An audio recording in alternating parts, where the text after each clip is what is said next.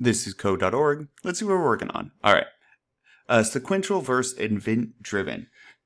What is the difference between a sequential program and an event-driven program? First off, I am going to talk through this with you, my fake partner over there on the other side of the screen.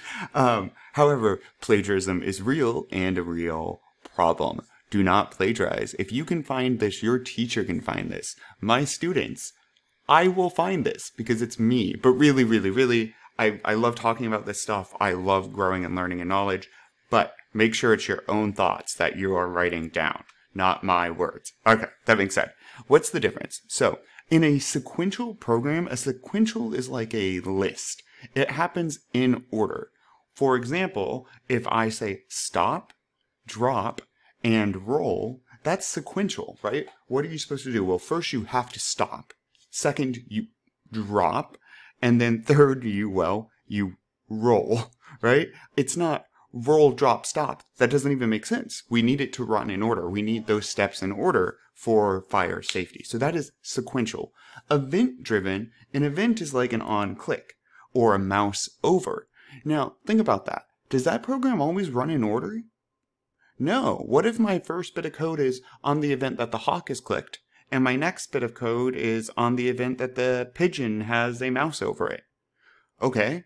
If I put my mouse over the pigeon first, that means the second part of that program is running first, right? So the program won't necessarily run in order if the user gets to choose. If there's 10 buttons and they all have on events, it's very unlikely that the first button the user picks is also the first button in the code.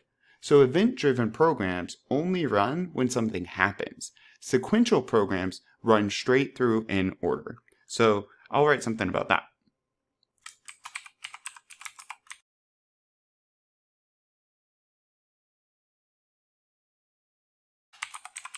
Okay, so again, plagiarism, it's so easy to find this on the internet, and you'll get caught, and there's auto checkers like I use for students. All right, sequential programs run straight through the code in order, like what I was just saying, one step after another until the program ends. Again, stop, drop, and roll. That idea is an essential program. This step, that step, line by line. Event-driven programs execute depending on actions taken by the user, such as a mouse click. This means the code does not always run in order. Yup, and that just about does it. Cool, I'm excited for the next lesson. Onward!